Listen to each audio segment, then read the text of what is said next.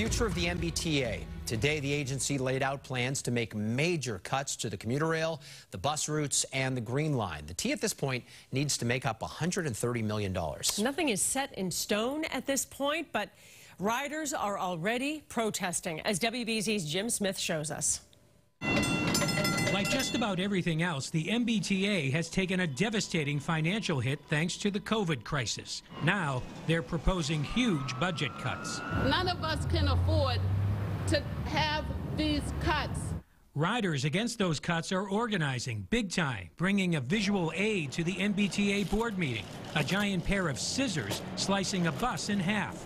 Some say reducing service prevents social distancing, putting riders in jeopardy. Service cuts put us in danger because then there's less service and people have to get on buses and trains and it creates crowding. We can't afford to lose another resident of our community. The proposed cuts would be painful.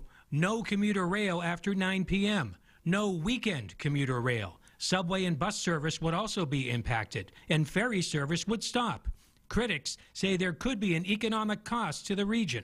Massachusetts will be at a competitive disadvantage if we are perceived as a place where you must own a car in order to be able to live and work. I have already been hearing from business leaders in my region about their concerns regarding hiring young talent because of those constraints. In a virtual meeting, the T board took plenty of testimony against the cuts.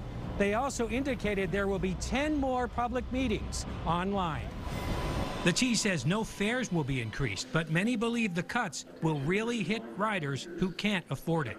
These communities are largely low-income immigrant and people of color who need transit to stay afloat and who continue to rely on transit during this pandemic.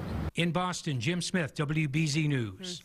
Well, we're not alone in this. 18 states have canceled or postponed transportation projects valued at nearly $11 billion. That includes delayed terminal expansions and renovations at airports in Tampa, San Francisco, Austin, Texas, New York, and North Carolina.